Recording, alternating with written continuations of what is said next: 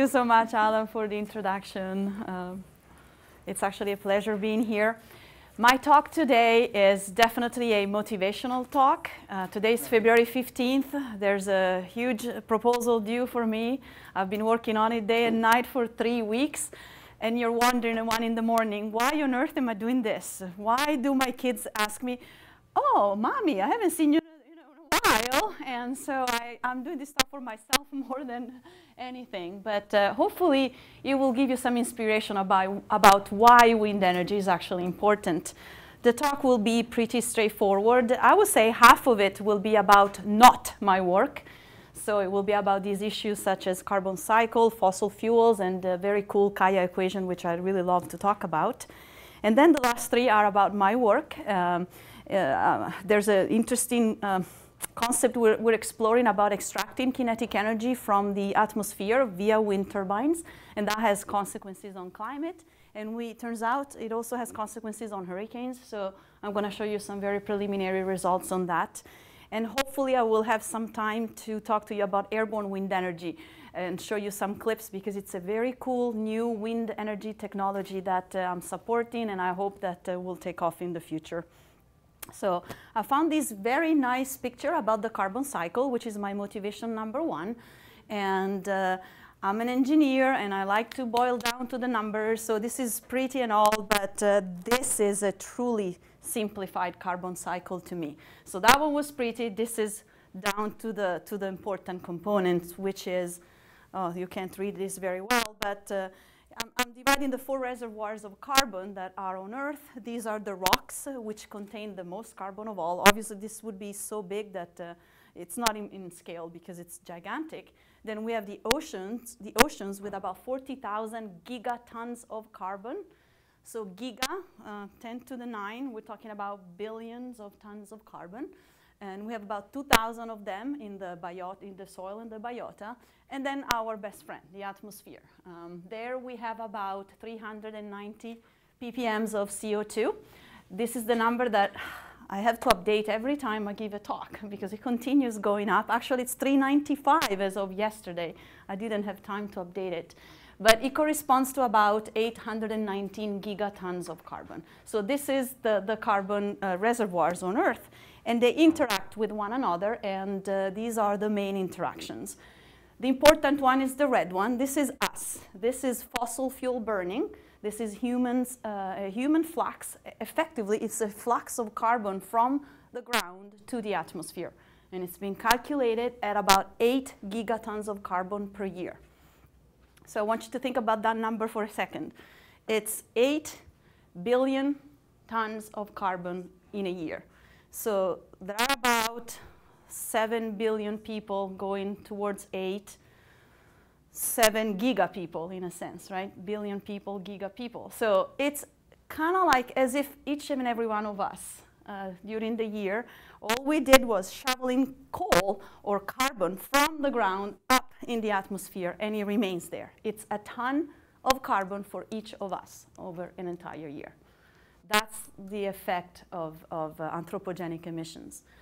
Once they get to the atmosphere, though, there are some good news. They don't just, not all of it sits there, because we have our friend CO2 fertilization. So CO2 gets absorbed by plants and soil and the biota, but that's about 1 gigaton only. So we're still left with 7. And then there's the ocean, our biggest help. About 3 gigatons of carbon a year can go in it. So there's still an imbalance in there of about 4. So with this very simplified carbon cycle, it's as simple as it is, you can answer actually some big questions. Like, how long would it take to the oceans, how long would it take for the oceans to remove anthropogenic CO2? And you can actually calculate that just from the carbon cycle. You're looking at the pre-industrial concentration of CO2, 280 ppm, the current one, so you have a difference of 110. You can calculate how many gigatons that is, and you know the fluxes. It'll take 77 years for the ocean to clear that. So if we stopped emitting today, which of course we can't, it would still take 77 years if all we had was the oceans to clean it. Now, let's add some more fluxes in here. because we can have sedimentation from the dead animals and plants. It goes into the rocks. We have calcium carbonates precipitation in the ocean. These are other phenomena that impact carbon in the ocean and on Earth. And once we have those, we can actually answer even more important questions. So how much CO2 can potentially the oceans actually uptake at most? Well, it turns out that it's all about a very simple inorganic chemistry reaction. It's about CO2, which is dissolved in the water and becomes a biocarbonate ion and carbonate ion and water. But it boils down to this. For each molecule of CO2, you need a molecule of carbonate, CO with 2 minus. It's a 1-on-1. To take one out, you need one of these. So what you need to know is what's the size of the carbonate ion reservoir. And that happens to be relatively small, 1,300 gigatons. Guess how much fossil fuels we have? Well, 4,700 is the size. So it would not be possible for the ocean. It just would not be possible to just rely on ocean to clean up all the carbon that would be burning if we were to burn all the fossil fuels. So the oceans cannot uptake all the CO2 from fossil fuels. Here's another one for you. How long will the anthropogenic CO2 remain in the oceans? Those 77 years, it's going to sit there, is it just going to sit there? It's just going to be depositing, actually. But that removal is very slow. So it takes 77 years to leave the atmosphere and go into the ocean. And once it's in the oceans, it takes 1,155 years to be removed. And during those years, all the CO2 is going to cause acidification, ocean acidification. So big numbers, long times. And the bottom line of this first introduction is actually these 3 numbers. So 8, the number of gigatons of carbon from fossil fuels that we're putting into the air. 4, what nature does for us. But 4 is the size of our problem. These 4 gigatons of carbon that we need to take care of. Very simple calculations. Here's motivation number 2. Let's take a look at fossil fuels. And in a very simplified way, the characterization of reserves versus resources in fossil fuels and any kind of resource, actually, could be gold or other finite resources. You characterize them based on cost. How much does it cost to extract them? Is it cheap or not? And how certain I am of their existence. So in a very simplified way, the least uncertainty is here and the lowest cost, that's what defines a reserve. Everything else has degrees of uncertainty. It can be there, but maybe it's very expensive to extract and so on. So this is a very simplified representation of the issue. The actual issue can be funny and complex. This is the Oil and Gas Reserves Committee classification of oil, and it can be demonstrated, measured, indicated, inferred, hypothetical, and speculative. And all of those can be divided into paramarginal, submarginal, subeconomic, and so on. So my version was much simpler. But the bottom line is still that the reserves are up here. They are a subset of the resources, and that's the important one. The reserves are the ones that we know with some confidence. So we should focus on the reserves. So how much do we have left? How much do we really have? And I'm going to take some examples here. So this is coal in the US.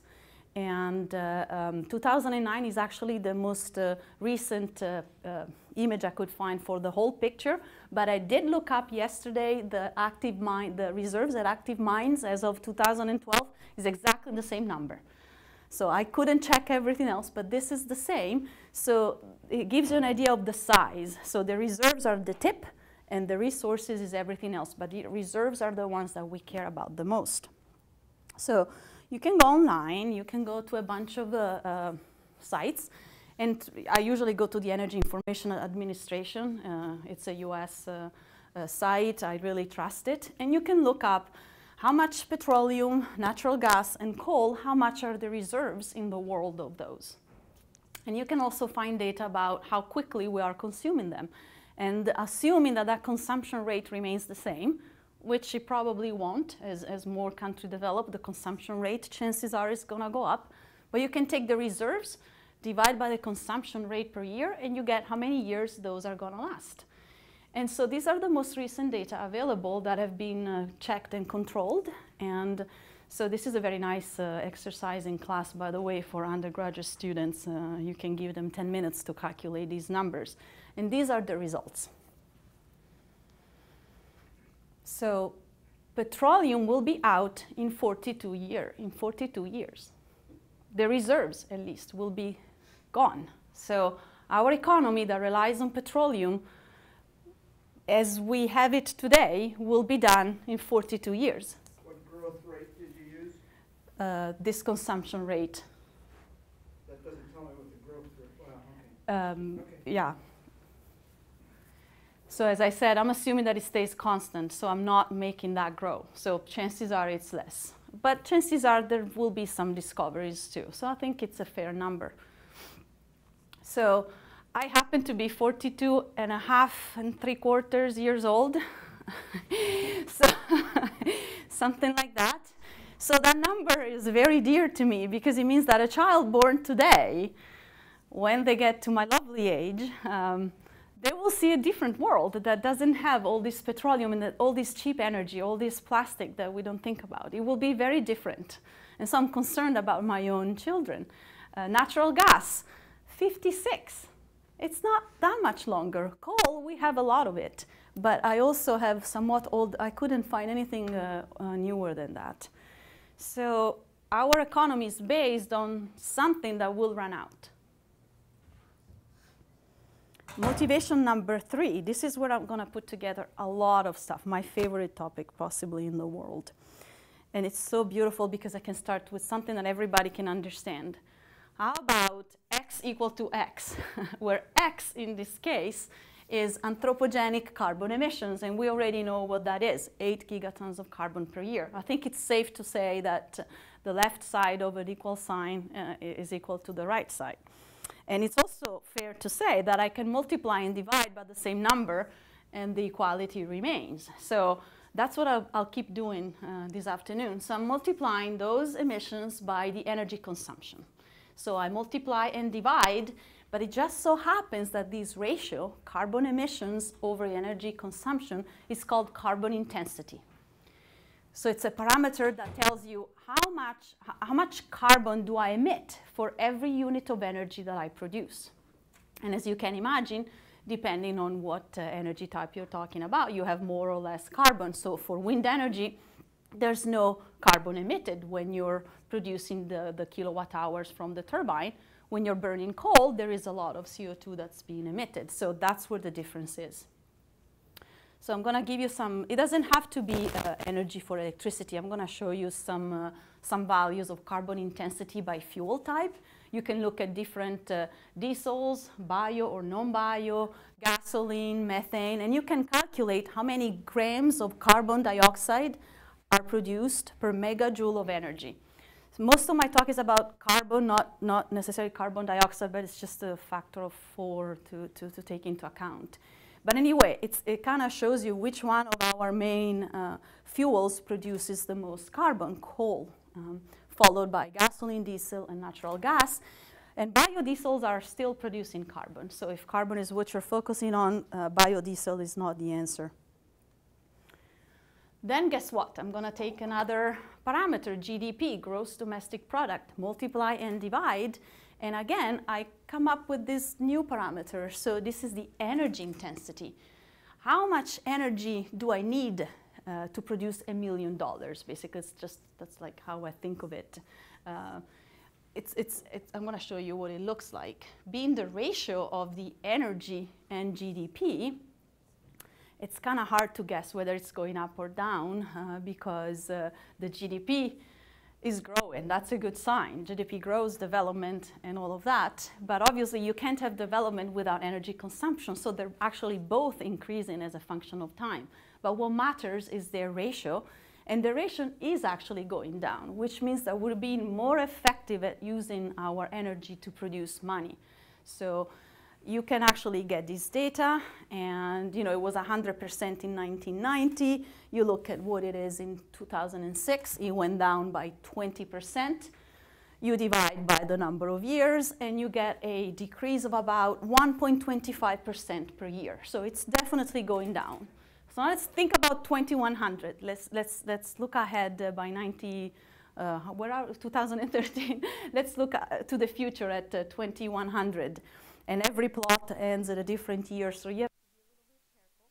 But the point is that if this continues by 2100, we will go down to about 0.3 of what it was in 1990, about a third of what it is today. Okay? So I'm going to come back to all these numbers that I calculate. I'm going to do the last one, which has to do with people, number of people on Earth. And again, multiply and divide, and guess what? GDP over N, now this is wealth. This is the GDP pro capita or per capita. That's how much money is available, how much money per person there is, and it's an indication of development as well. So how is that doing? Doing very well. This is data that I actually downloaded yesterday from the World Bank, and very cool stuff.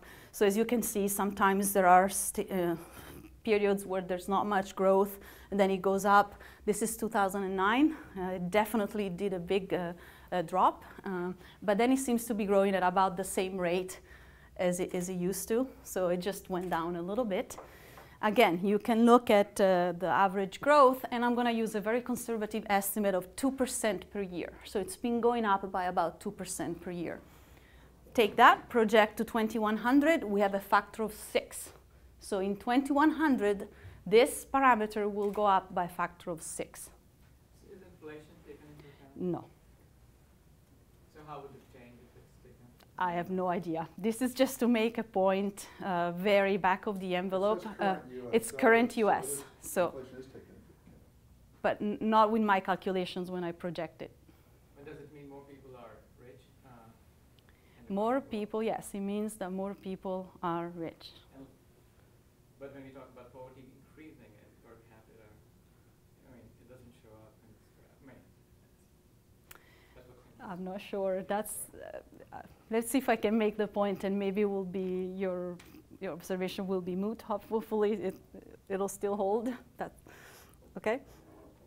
And then the last thing to look at is population trends. So how many people are going to be there, and there's a big uncertainty in there. But so the medium projection, which is the blue one, kind of flattens out. And so that's the one I'm using. It seems to be likely. And so that means 10 billion people by 2100. So it's only a factor of 1.4 with respect to the beginning of the century. So what I've done very quickly, and I apologize for that, but you can redo it yourself. It's really that simple to do. I've basically found a multiplying factor for each of those parameters, and now because they're multiplied together, you multiply those together as well. And so what this tells me is that if I don't even think about the carbon intensity, what a projection, a relatively easy projection, is a factor of 2.5 in the emissions of carbon by 2100. Easily we can expect those to go up. And the only action we can take, I think I have, I'm going too far ahead, but the only place where I can really act is this. Why? Because should I really control the number of people? Kinds of, do we want to have a major massacre, kill people so that they don't grow? Of course we don't want to do that. Do you want to tell people how many kids to have? That's not easy to do. GDP, wealth, do you really not want people to be wealthier as they can? That's hard to touch. And this one, the energy intensity, has already been improving dramatically. So we're pretty much left only with that carbon intensity. And so remember 8 gigatons of carbon. Now you take that 2.5, multiply by 8, and we get 20. So now in 2100, our size is 20, and the sinks are not going to grow. So the ocean and the biota will still they're about a saturation right now. So what we're left is 16 gigatons. Our carbon problem is twice the size of our energy economy today. And it's 4 times the size of our current carbon problem. So because of all those very simple projections, and there isn't that much we can do, as I was saying, of course, if this goes to zero, if we can have an energy economy that has no carbon emission, all of that, then we're good, right? And negative, I guess, if you would absorb CO2, that could be another way as well. That's pretty much the only thing we can work on. So a clean economy that we're talking about is a huge challenge because it's 16 gigatons of carbon equivalent. So I'm talking about an economy that is twice as big as the current fossil fuel-based economy, but it's clean. Very, very difficult, very, very challenging problem. Motivation number 4, the most important one, and the one that I hope I'll be able to show you. Let's see. Where are you? I think I was always misunderstood. People just didn't seem to like me. I think I annoyed them. I got on their nerves. I don't know why. That's just the way it was. Yeah. Maybe I was too intense. Maybe I came on too strong. I don't know. I really can't say. Yeah, it was lonely. Really lonely. But you get used to it after a while.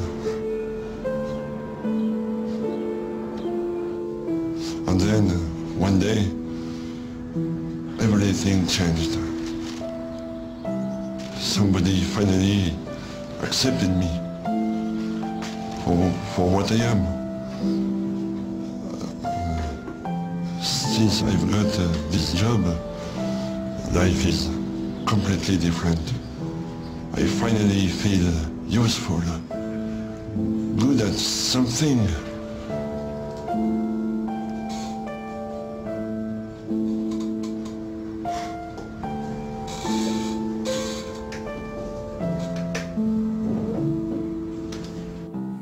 Myself, it's so funny. Now let's see if I can get back to the rest of the talk. Look at that. So that was a nice transition. It's now 6 years old, I think, that clip, but I still love it and it still makes me laugh. So I hope you guys enjoyed it. And it's a nice transition now to some more serious topics. So I'm going to start describing to you this saturation concept, which I'm going to propose is a way of truly evaluating the potential of wind. So now I've done all this motivation about how important a clean economy is. So we need to go into more renewable energy. Now we don't want to make the same mistake of picking an energy source that is going to run out, right? So it's very important that we can prove that there's enough wind for our needs. And that's where I've done a lot of work on. Just for those of you who are not familiar with wind turbines, they are really big. They are really big machines. They're typically at about the hub, which is this part here with the nacelle and the generator and all the heavy equipment, is at about 100 meters from the ground. So that's about 300 feet from the ground. And the blades themselves are easily, this one is a 32-meter blade that I am showing you here, and this is a person standing by it. And now they are 65 meters long. They're easily twice as long. They are so long that I don't know if you can tell, this is a truck carrying a blade to a wind farm. And if I understand correctly, if the road is winding, It's not going to happen. You can't deliver the blade if the road has too many turns, because this thing cannot turn. So, and also it's tall. And so if there are bridges on your way, there has to be enough space for the turbine to go. So the true limit to blade size is actually the bridge height. What's the shortest height that the highway administration allows their bridges to be? That's as big as the turbine can get. Otherwise, you can't deliver it. Was there a hand? No. Okay. I'm also. Could you rotate it so I think it is already rotated in that way. Yeah, you can't tell, but yeah. It's already in the most favorable position. What's the mass? Can't you use heavy lift helicopters to deliver them? I think you can. You probably can. Costs and all of that. But anyway, offshore they have to be creative in their deliveries. And I've seen all kinds of funky designs where sometimes they're like on a boat and they get turned up, and it's challenging. But the advantage, if you take my wind power meteorology class, you know that you want the turbines to be as big as possible, because you can capture more wind, and then the taller they get, the higher the wind becomes. So you have double dipping in a sense. You get more wind and a bigger swept area. The technology I'm including are also offshore wind, and that's a quadrupod jacket. It's not a heavy foundation, and that's the new way that is booming right now for offshore foundations. It used to be just a regular foundation, you know, cement and heavy. Now that's much lighter, and so it reduces costs, and it allows deeper depths to be reached. So right now 50 meters is totally within reach, and for deeper than 50 meters you have to go into some kind of a floating turbine, and that's a little more expensive and difficult. I'm focusing mostly on horizontal axis turbines, but there are also a lot of new designs about vertical axis turbines, and those are more like residential applications. They're very pretty. I've seen some in Washington, D.C. in front of the museums. So they're small and not as efficient perhaps, but you can pack more of them per square kilometer or whatever. So here's the big question for wind. Is there enough wind? Because, as I said, we don't want to make the same mistake again. Here's like a caution slide in that we can't really compare units of energy with units of power, because they are two different entities. So for coal and petroleum, it's relatively easy to say how many joules there are, or you know, how many tons of coal. I can easily calculate that. But for wind, it's not an energy, it's a flow. So the wind flows, and therefore the natural units are power, and therefore they're measured in watts, not in energy. So sometimes, to make comparisons possible, people do what would be the production in an entire year, and so they give you per year how many joules you would produce, because once you multiply power times time, you get energy back. But anyway, the natural unit is watts. And so the theoretical, technical, and practical potential, I have to be a little boring here. The theoretical wind power potential, I don't know, it's very important. It's kind of like the equivalent of the resources, if you wish, for coal and petroleum, not the reserves. The reserves are more like the practical potential. But nonetheless, this one better be big, or we're not gonna tap into wind. And so it's the maximum theoretical power from wind anywhere on Earth if there were no limitations. It's not realistic at all, and I'm going to show you what that looks like. The technical potential now starts assuming some efficiencies. We have to use contemporary technologies. We're not going to do it. We're going to do it typically at 100 meters of hub height. You know, there's a power curve. We can only produce above a certain threshold, below a certain threshold. You start putting into all those technological constraints. And then the practical wind power potential, that's more like the reserves that we were talking about. This is the one that includes restrictions with land use. You know, I can't build in all of your houses. I can't build in remote areas, national parks, and things like that. So in order to calculate these potentials, I'm using modeling. So computer model. This is It's a pretty complete model that has gas, aerosol, transport, climate, ocean, general circulation, and I think I said it all.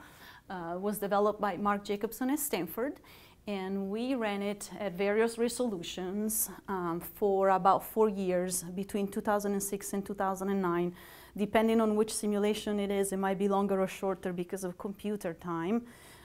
But what we did, we inserted into the model an actual power curve of a turbine.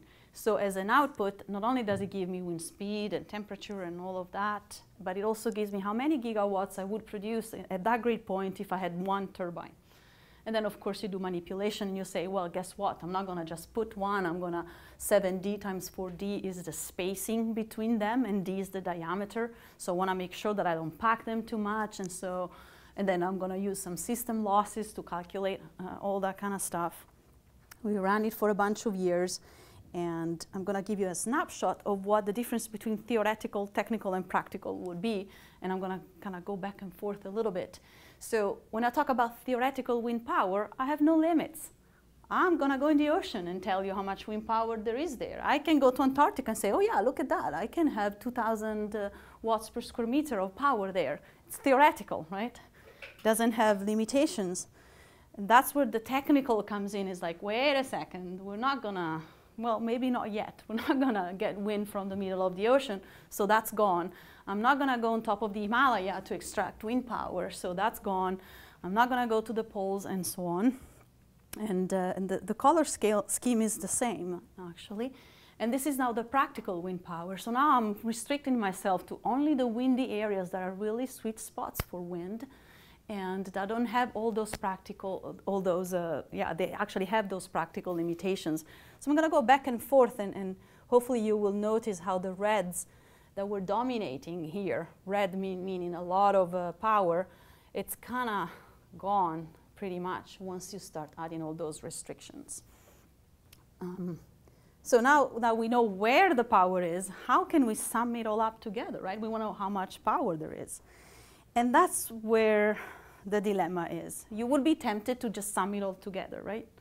I know how much wind power is here, and I'm going to sum it up, and I'm going to tell you how much that is. That's what we used to do. And then we realized that if you extract power from the atmosphere, that impacts the wind downwind in a certain way. And at first it really doesn't, but there's probably a moment, a saturation point, after which you can't actually get any more out. And so that's what I'm trying to target here. And in order to do this, I have to put it in my model. And the way I do this is with a wind turbine parameterization. So how do I pretend that there's a turbine in the model? I have a sink of momentum in the model at about 100 meters of height. And actually, throughout the whole swept area of the turbine, I extract kinetic energy in a way that is proportional to the power extracted. And so I'm actually taking it out of the flow. And then what happens? It becomes electricity, right? And then we transmit it all over, and it becomes heat. That's how it's dissipated. So to preserve energy, conserve energy, all that energy that I extract, I bring it to the ground, and it's converted to heat, because that's what really happens. And so I'm putting up this slide just to describe very briefly the differences that we got with doing it our way, which is the left panel, versus doing it with a surface parameterization, which is what most people have done. They've simply increased the roughness of the surface in order to simulate the presence of turbines. And the problem is that way you tend to overestimate the extraction of wind speed near the ground. It's too high, and it's not high enough aloft. So we did this, and we started first with some realistic scenarios, and nothing happened, and then we put turbines more and more and more, and we actually did some runs with 6,000 terawatts of installed capacity. So 6,000 terawatts is so high. The consumption of humanity right now is 2. So 6,000 terawatts versus 2. So this is not in any way realistic, or I don't even think we have cement to build these 6,000 terawatts, okay? It's one of those fun things that you can do with a model, but it doesn't mean, it's not realistic, it's an exercise. And so what we wanted to see, at first, as I was saying, this is the installed power, and this is the power you actually get. And the dashed line is what you would get if you were just to sum up all those grid points without considering the feedbacks. And at first, everything was very linear, like, oh, wow, we're really, we're not impacting the climate at all. And then you had to reach that saturation point, which happens to be at about 250 terawatts of extraction, after which, look at this, from this point, I have some 2,000 terawatts of installed power. From here to here, I go up by 50%. I put 1,000 more terawatts of turbines, and I get nothing extra, like a tiny, tiny bit extra. Whereas here, of course, if I go from 0 to 1,000, I get a completely different scenario. So there is a saturation point on Earth. And that, my claim is that that should really be the theoretical wind power potential, because that's the limit if you stay below which wind is truly renewable. It means that it comes back to you the year later with the same potential. Whereas if you try to extract more than that, you can't. So that's the theoretical wind power potential. And the global run blue here means turbines everywhere. I mean, oceans, you name it, everywhere. But then we've looked at what happens if we put them only over land. And then I have some runs, I don't think I have them here, for what happens if we put them only on windy spots. And that's basically we are down here and there's no effect. Yes? You based this on a coarse resolution model? The finest was 1.5 degrees. So do these curves scale with the resolution? They do. They do. In fact, this one is already scaled. So do I have I don't think I have a slide. Yeah, so if you stay on a coarser resolution, you get, actually I have a slide later and you'll see the difference. And yeah. So here's the claim that this is truly the theoretical wind power potential. And again, to put things in perspective, 2 terawatts is the current global electricity demand. So the bottom line is there is plenty of wind. It's a good energy source to tap into. Now, what if we want to look at the potential? This is theoretical, but the practical potential. Then there's a bunch of assumptions that I'm actually going to skip, and I'm going to show you the effect of the grid, the resolution, as well as the effect of seasonality, which is another finding that I thought was kind of cool. If you're looking at the entire world, right, northern hemisphere and southern hemisphere, one has a winter, one has the summer, and there's like a complementarity in the 2 seasons that I thought was going to make my potential somewhat flat as a function of time. But it turns out it's not, and this is what the diagram is kind of showing you. There's definitely much higher potential in the winter, in the northern hemisphere's winter, than there is in the summer, and that's because of the distribution of land. So since I was focusing on land-based turbines, or near-shore turbines, it's definitely dominated by the northern hemisphere cycle. Also, it has we've ran various resolutions, as I was saying, and there's a big jump between 4 by 5 and 2 by 2.5. But with the 1.5 degrees by 1.5 degrees run, we were converging already with the 2 by 2.5. So I think the results are somewhat stable now with the grid resolution. And well, let's skip this one. Okay, now this is the neatest thing. It's a natural step, right? So we've looked at the extraction of kinetic energy from the climate, let's say, from the Earth at a large scale. And in those simulations, there are no hurricanes. You're kind of doing an average climate. And then we're thinking, okay, if we're slowing down the winds a little bit, can we get a benefit off of that? So what would happen if we had offshore farms along the US East Coast and in the Gulf of Mexico, what would happen during a hurricane? We know that turbines probably don't survive. Today, they wouldn't survive. There aren't really turbines that can survive hurricane winds. But let's pretend that they do. Let's pretend that they can. Can they potentially slow down the hurricane? That's the big question. And so we happen to have this fabulous parameterization that we had already done. And so we now focused on 2 hurricanes, Katrina and Sandy.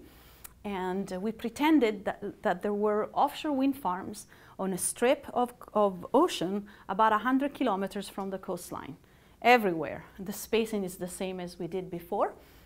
And so I'm going to show you some results of what happens. And this is for Katrina. So this is wind speed at 15 meters above ground. It's the lowest model level with no turbines. So this is the control case. And this is a case in which we have the turbines. So I know you were expecting that there will be no hurricane. There is still a hurricane, okay? Hurricane is an incredibly powerful engine, so we're not gonna make it go away. But if you please focus on the strip of land, so this is bathymetry and, 0, 10, 30, 50. The turbines are 100 kilometers from the coast. So look at here, the color here is green, which corresponds to about 20 meters per second winds. With turbines, the color is blue, which corresponds to 5 meters per second winds. So offshore of New Orleans, we've reduced the winds from 20 to some 5 to 10 meters per second, okay? That's a 15 meters per second reduction. The maximum reduction we got in Katrina, I think, was 25. Now we're talking. That has a huge impact on storm surge. It's directly proportional to the square of the wind speed. We get reduction in storm surge by 70%. We're not flooding New Orleans. And guess what? Even the sea level pressure in the core of the hurricane goes up. This is the difference in pressure, and it goes up by, you look at the darkest color, this is 8 millibars. And I think the maximum was 17 millibars at the highest time. So still, whatever the category was, I don't remember. But the turbines take energy out from the outer parts of the hurricane, and it actually fills up. So it's not as deep as it was. Unbelievable. And meanwhile, you produce power, terawatts of power. That tera, 1 terawatt is half humanity. Just from these strips. Just from, this is the difference in wind speed. So it kind of shows you exactly where the turbines are. Sandy wasn't as exciting, but still had the same kind of benefits. That's the case with no turbines, and you see all the greens and the yellows near the coast. And where is it? With turbines, it's green as opposed to there's less yellow, basically. So we get a more modest reduction, but we also had less turbines than with Katrina. And we're still, and apparently, I'm not a hurricane expert, but Sandy was such a hybrid mixed storm that chances are we didn't get it right in the first place. It's very hard to simulate. It was a hybrid between a nor'easter and a hurricane. And in fact, I don't know if you've ever seen a hurricane with the maximum winds in the south. That, I thought it was like crazy, but that's what it was. It had highest winds to the south of the eye than in the northeast sector. But again, we got reductions there, and this is the difference in wind speeds, and they tend to be in the blues and the light blues, which are negative values, so reductions in general. So this hurricane taming thing seems to be working, but right now it's just an academic exercise. We have just put a lot of turbines without paying any attention to shipping lanes or whether the geology was favorable or not. No attention to costs, of course.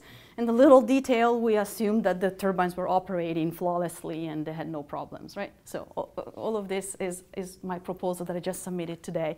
So hopefully we're going to look at all those other issues. But we already had some kind of interesting twists. One is that local arrays provide local protection. And In other words, you don't need to cover the entire coast to protect New Orleans. You can protect New Orleans by putting turbines in front of New Orleans. So it's very good to have a plan that protects the city by acting on the city. It's very hard to tell New York, you know what, to protect New Orleans, you have to spend millions of dollars to protect New Orleans. You know, it's hard, but it's actually a local effect. And of course, higher rated turbines have higher benefits. So if you have to choose between a small one and a big one, pick the big one because it extracts more energy from the hurricane. And then we did a little bit of some tests about, we actually assumed, right now the turbines are cut off at 25 meters per second, which was close to the maximum speeds that we were seeing in the locations of interest for the storms. But there were, of course, locations with much higher speeds than that. So what if the turbines could actually be made stronger so that they can actually operate past that cutoff speed? And we found that for the cases that we looked at, just Katrina and Sandy, it was good, but it wasn't dramatic. It wasn't a dramatic difference. So, but I'm going to look into that in more detail. Do I have until 3:30? Yeah, maybe 5 more minutes. 5 more minutes? Okay, you guys, I have to show you something about airborne wind energy or I wouldn't be myself. So I'm just going to skip to a couple of cute photos. Airborne wind energy is about reaching higher altitudes where the winds are higher without needing a foundation, without needing all that heavy structure that comes with traditional turbines. And it can be done with something that is closer to a kite than it is to a turbine. And that's what these designs are. This is a kite that might be at most 100 meters in length, and it can be launched into the wind, and it can be forced to make an 8 shape. It's an upside down 8. And by doing that in the ascendant, actually in the descendant phases, in 3/4 of the path, the speed that thing reaches are 8 times the speed of the wind. So they can reach very high speeds, therefore very high power, because they make the generator, because there are 2 cables, that movement makes the generator spin at the ground. And this is a turbine that is actually inserted into this helium-filled balloon, so it's a traditional turbine, but it can go higher without needing a foundation. These are turbines that are mounted on a helicopter-like structure, and there's a tether that connects it. All of these are tethered, obviously. And this one has very small propellers, so the turbines are very small, but there are lots of them. And that too it actually makes a circular path in the air. So let's see if I can show you Makani.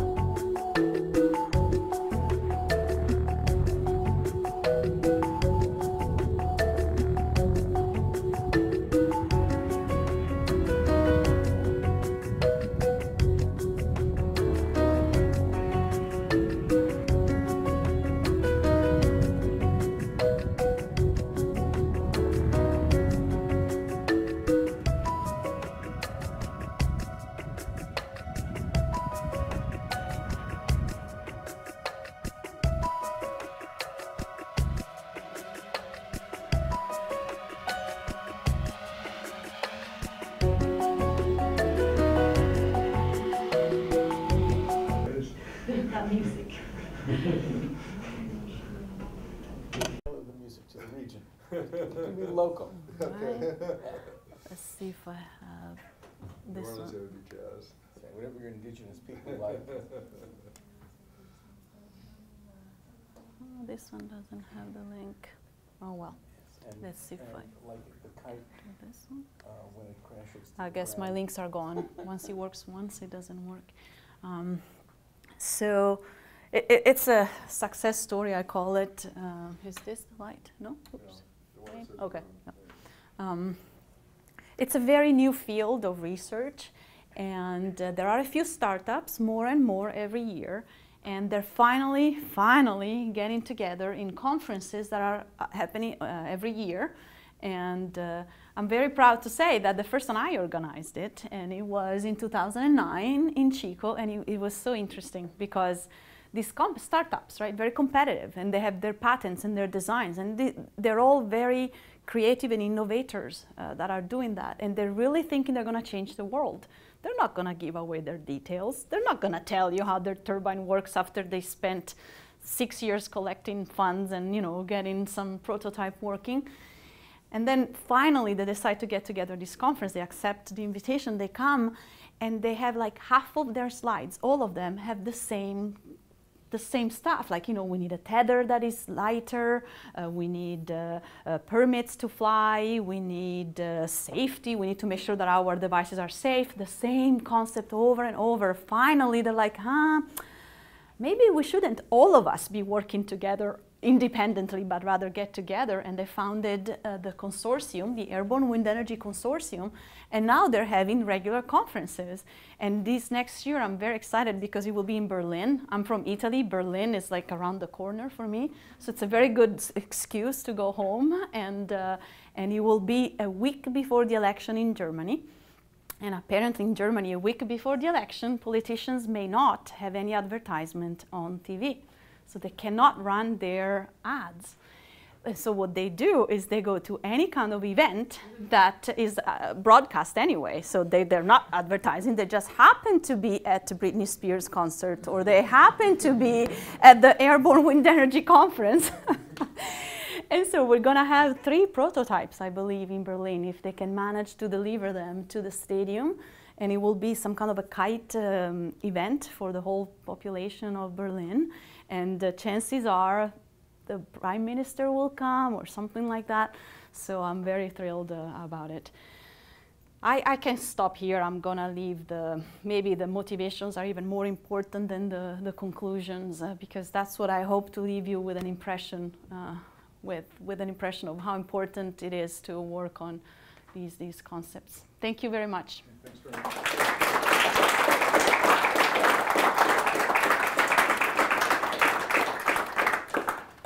Okay, thanks very much. Questions? Could you repeat the questions Sure. for them and for the audience? In the modeling experiment looking at hurricanes, what wind turbine density did you use? How close together are they? The question was about what density of turbines was used in the hurricane simulations, and we looked at 2 spacing. One was 7D by 4D, which is somewhat of a dense array distribution, and then we doubled it, so twice as space, so 50, 60 square, so much broader. Roughly what density is used today? In Europe, 7D by 4D is very common, but in the US, for the offshore projects that I'm involved with, we're looking at 8D by 8D. So it's in that range, yeah. But it's the number of turbines that is very high in our simulations, because we put them everywhere. So, Enrique, yeah. So in your hurricane simulations, do you also affect the path of the hurricane, or is it just the intensity? Because I can see how much fun you could have if Jersey decides to like deflect the hurricanes up from the north. The question was whether in the hurricane simulations the path was affected as well as the other properties of the hurricane. A little bit, not that much. So we can have even more fun trying to do that. I mean, we're stoked. I'm very excited about this, that we can actually reduce the speeds. The path was about the same. I was trying to calculate the landfall time, and it was maybe half an hour difference. So the path is about the same. Then, yeah. I heard from some people in the Midwest that there's some type of an annoyance factor living in a house nearby a large windmill. Could you speak to that? Is there anything to that or not? The question was about rumors that a wind turbine near your house would have a noise issue. Either noise or vibration. Or vibration. Light, yeah. reflection. I can talk about this for an hour because I lived by, by one. I would say each of us is different, and what bothers you might not bother me, and what bothers me might not bother you. So it's very hard to give you an answer that applies to everybody. Wind turbines have to be built with distances from homes. So I know something about this because my university has a turbine that we just installed in Lewis in Delaware, and there is a minimum distance of 1 kilometer, I think 1,100 meters from the nearest house. And our university has a hotel, a guest house, which is 400 meters from the turbine where guests sleep. And I happen to actually have slept in it. And yes, you hear the turbine, but I hear the crickets way more than I hear the turbine. So I slept like a rock, no problem at all. The house that is 2 kilometers away, they say that they can sleep at night. It's a personal, I think it's a personal judgment. What can I say? But there are laws about how far they have to be, and so they couldn't be built too close anyway.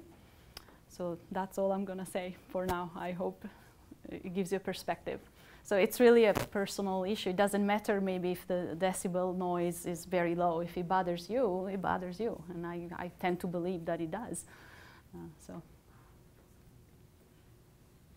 Yeah. Okay, so slowing down the hurricane is good, but what about just normal circumstances? Like, how does it slow down typical wind speeds, and what implications does that have for like pollination and things that winds are good for? So the question was about whether other effects of slowing down the winds were observed aside from the hurricane case. A very good question. So the hurricane case is interesting because you extract so much power and the speeds are so high that you can actually impact a large area. When you have lower wind speeds, like on a regular day or even on a regular storm, the wake of the farm is not that large, and so the impacts tend to be very local, so you don't get that much of an impact downwind. So I would say that actually the effect is probably negligible on other days. But I do want to look at the effects on a nor'easter, for example, because nor'easters can be as powerful as hurricanes, if not even more powerful. And once the speeds get up there, once we have those big wind speeds, that's where I expect the impact to be higher. For regular wind speeds, no, not really. So with the projected next generation, very large diameter blade sizes, first, what's the power output that you're anticipating? And second, when you look at the AWEs, even if projected to scale, what would be the anticipated power output? So the question was, how big are turbines today? Basically, what's their output of the biggest ones, and what's the output of, by comparison, of the airborne correspondence? So right now, I would say, so the highest rated turbines I've seen on the market is 7.5 megawatts. So we have used it for the Katrina simulations. So we've used the 5 megawatts and 7.5 megawatts. Those are very large. So a 7.5 megawatt turbine can probably power a small town. And the size is about 120 meters in diameter, so they're very big. So that's about the size.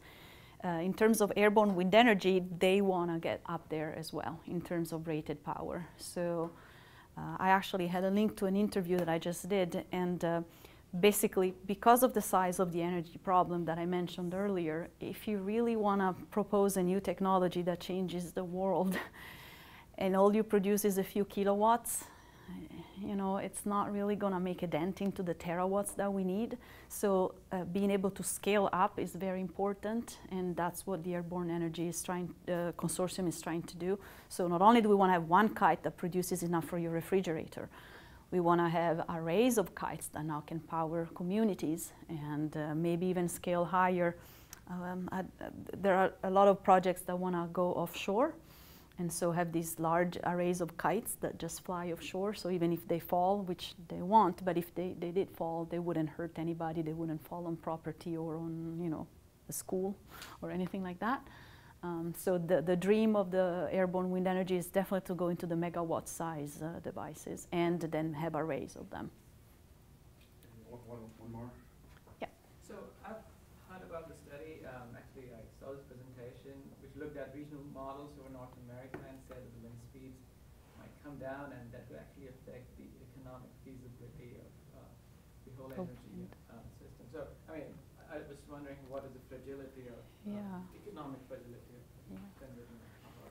So the question refers to papers that came out a few years ago that prove that wind speed has been decreasing over continental US. Well, this was more about looking at the future. Yeah, and so the question was, is that going to have implications about the wind energy resource? It's a very good question. So here's another fact for you. So wind speeds over the oceans have been increasing.